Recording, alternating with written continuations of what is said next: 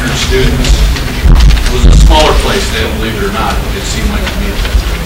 You, Roger? Smaller? There'll be several themes on my speech for the 1980 team tonight. One is about a story about when I came here as a freshman. The next is about Stan McGarvey and his coaches. Another theme will be about winning.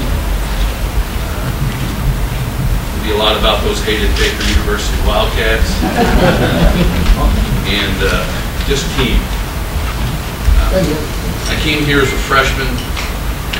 My life has become entwined with William Jewell down through the years. Our high school football coach was Bob Fisher, William Jewell College, 1951. He brought Chris Joyce and I up here. Dave Besore showed us around. Jim Nelson, who you've heard some about tonight, recruited us. It really wasn't a big recruiting thing like some of the guys, I guess, had. We got a 3x5 card in the mail asking us for it. So we thought we better get up here.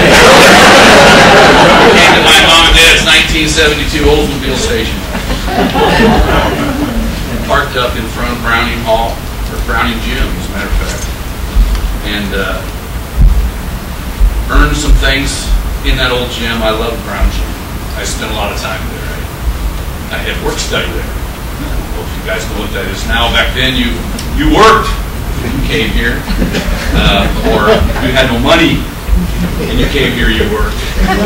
I worked in the athletic department, and I worked for Don McCullough and Les McCullough and a man named Maurice Bell. And Maurice Bell had been a cowboy, and he ran a laundry room down at Brown Gym. And I spent many afternoons with Maurice Bell collecting the dirty laundry of the other players as it came in. And I did my work study. I was supposed to take all the clothes and wash them, hook them back up on the hooks so that the guys, they'd come in and get it. I knew all the basketball players, everybody came right through. Well, really, I was set back in the back while Mr. Bell did all the work, because he wanted me to make sure I got my work done. And I love Maurice Bell. He's a great man. And Brown Gym was a great place for me. One of the great stories out. Things have changed here, I'm sure. They had in the basement of Brown Gym, there was a half door. And you came down the steps, half door, and the basement was there. We pulled up with Mom and Dad's station wagon, and Choice and I piled out and went right downstairs. We were going to get our equipment. We thought, this is college, big time stuff. We'll show you around, get you some stuff. They had a room right across there, and in that room was a pile of shoulder pads. And I mean, it was this tall. And you went through, there was no other representative there. Joyce and I went back there. They said, yeah, go pick you out a couple of pair of shoulder pads, guys. So we went back in the room, looked at each other, started digging through these piles of shoulder pads. I found a pair, and he found a pair. And we started using them. About a week later, I was playing free safety. We had a little scrimmage, and a kid named Gene Kisley ran a little draw up the middle. And I had gone to high school with Gene, and I come up and knocked him so hard. I knocked the taste out of his mouth. When that happened, it cut my left nipple almost in half.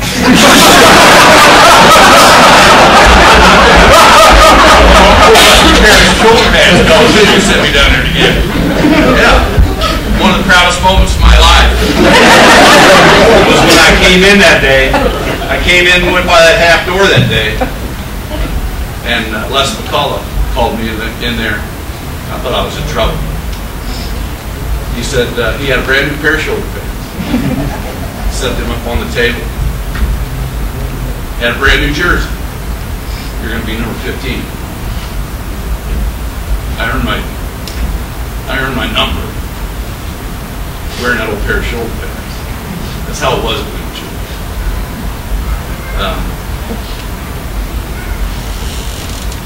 Stan McGarvey came when we were sophomores, and I started dating the former president of the college's granddaughter, which was a good move. I moved up, I married her later. Another great part jewel of my life. The steeple out here is named after her grandfather, Walter Pope Benz. And not many of you remember him or probably even remember his name, but he was very instrumental here for 20 years during World War II until the early 1960s. I know Portugal remembers. And winning, we won a lot. We did. We won when we were juniors. We were lucky. We got Mark Capper, we got Randy Wepler, we got Stan McGarvey. We had Coach McGarvey could recruit, and he brought 2 or 3 classes in a row that were just guys like Steve Hodges, Marty Henston, Gary Ainsworth. I mean, I don't know how many All-Americans I really played with now. There's a lot of them. Kelly Brewer. One of the things that I really was kind of ashamed of was I really kind of cost Jim Nelson his job here when I was a freshman. I fumbled 3 times on running kickoffs back, and Coach Nelson got fired right after about 20 years. Matter of fact, thank you, Chris. I got this later that year from my teammates. I kept that all these years. I think I get a little crazy about myself every once in a while. You know how you do? I look over there and there's that football with that handle on it. By one of my teammates. So to the 1980 team, we hated Baker. When I was a freshman, they were rated 6th in the country, and we went over and beat them. They never got over that. They beat us twice pretty bad when I was a sophomore and then when I was a junior. And then we were both pretty high-powered teams when we were seniors. And they came over here, and we tied them 10-10. And we all knew Jerry Birch's name, and, because he's the guy who kicked the field goal with no time on the clock. They were good. They were very good. We later played them in the playoffs here, and early in that week, they had a quarterback. His name was Chuck. What did Kelly? Yeah. Kelly brought a little newspaper article from over there that said that the quarterback felt like were really excited about tying them, and they were disappointed because they didn't win. They thought they were going to lose, and we were very happy that we tied. We kicked them pretty good last year. So somehow they found out that this quarterback had a real fancy towel. Yeah. His girlfriend had embroidered it. It had a wildcat on it. It had his number on it. It had all that. And it was decided pretty early that week that somebody was going to get that towel. Barbie's looking at me right now. I know he never liked it. Anyway, first quarter, somehow, they run a play. I never thought about it. We talked about it before the game, and I think I tackled him. Next thing you know, I had this towel in my hand. And I ran off the field, threw it off to the sidelines. They had to punt. Here you go. Our sidelines went crazy. And it was a big part of that game. I've been credited with that down through the years many times. I've always taken credit for winning that game because but really the guy what happened on the on-street was also that week I had gone down to Chiefs Stadium for Dave Cunningham. Dave had a sprained ankle. Bam. That's why Hodges ran all we had the trivia question there. So we went down there. David said, "You want to go down there with me?" I said, "Yeah, I'll go with you, Dave."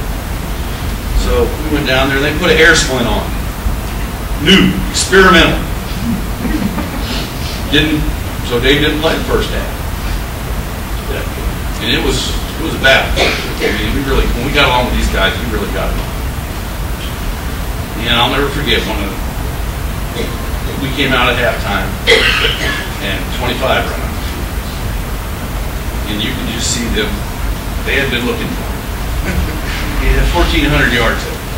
They've been looking for him. And they found him. He found them that day too. Two nice little swing passes out from Kelly, and we were up, and we never looked back. Very emotional. I had that towel after the game, and we celebrated it with it.